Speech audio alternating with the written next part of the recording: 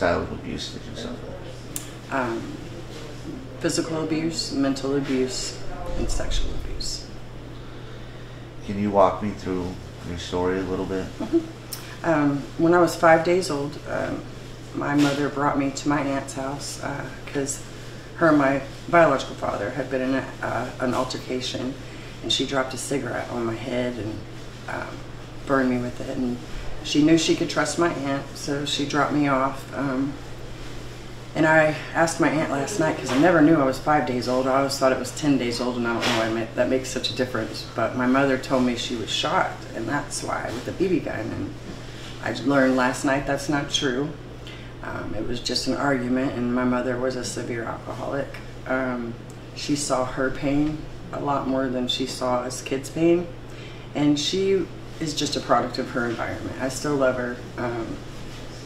I connect. God replaced all the relationships I lost with everyone else. Put Lolita in my life, Ray Maxim, my supervisor. Just put angels around me. And I feel like the devil's come across to steal my happiness my entire life. But he's not going to win. He's not going to win. And I believe that hurting people hurt people.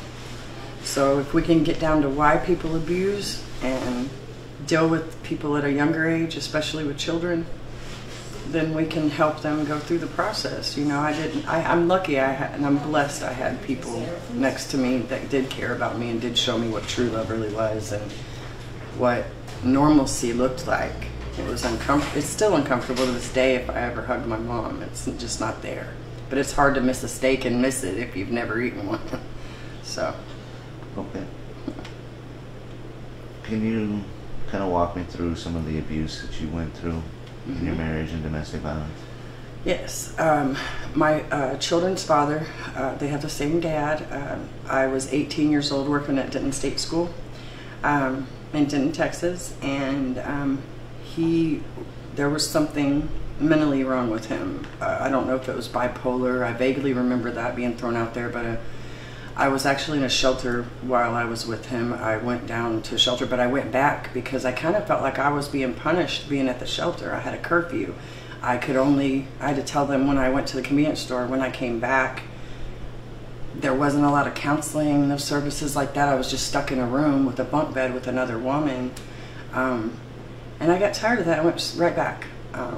But until I was tired of going through it, and until I was ready to walk away, and because when you grow up that way, and my stepfather was so abusive, it was unbelievable. When you've been through that, it was less abusive to you, so it doesn't seem as bad, if that makes sense. He hung me over bridges. He tried to rip out my episiotomy stitches to have sex with me when I had my daughter. And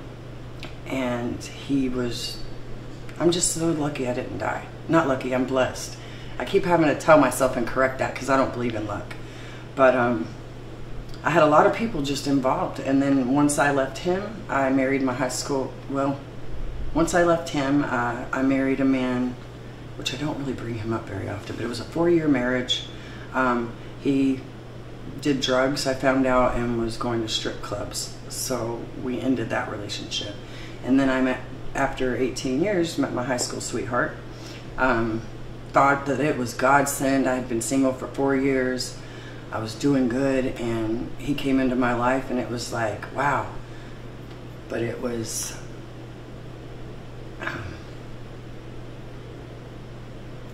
sorry, this is really fresh. I've only been divorced since December, but I didn't recognize the red flags. I thought I would be smarter and that nobody would be able to pull the cover over my eyes anymore. But he was able to. I get mad at myself for that. But I'm glad I'm out now. Lolita was my marriage counselor 2 years ago. And she got to witness things as well during our counseling sessions. But basically, he was physically abusive. He shot a gun into my TV while I was right next to the TV, about 2 foot away. I lost my hearing. My daughter was on the other wall taking a shower. And he had a felony. It was a felony but they reduced it to deadly conduct. But my daughter was outside in a towel, and I didn't even realize then that I should leave, because I thought it was his PTSD or something, that he just got mad because he was military. And then I thought, no, the man ain't even been in a deployment. And then he knocked out my front tooth and fractured my eye socket. He still claims to this day that he was just trying to sit me down. So there's no accountability, but I learned you don't need accountability from your abuser to recognize that it is abuse. Right. If they can't see that, that's with them, and that's between them and God. Did I always say the right things? No. Did my children give him a hard time? His stepchildren? Yes, they did. But I also learned he wasn't even being in a relationship with his own children, and everything that I was told about him from the very beginning was not true. He was actually going through a divorce. So I believe that I was able to see, and I actually walked away. But I was one day from being divorced in December, and I contacted him and said, are you sure this is what you want? And I went over there. I was even willing to stay with him. I was like, God, you got to have some hope, change his heart, you know. Come on, he can, I know his potential, you know.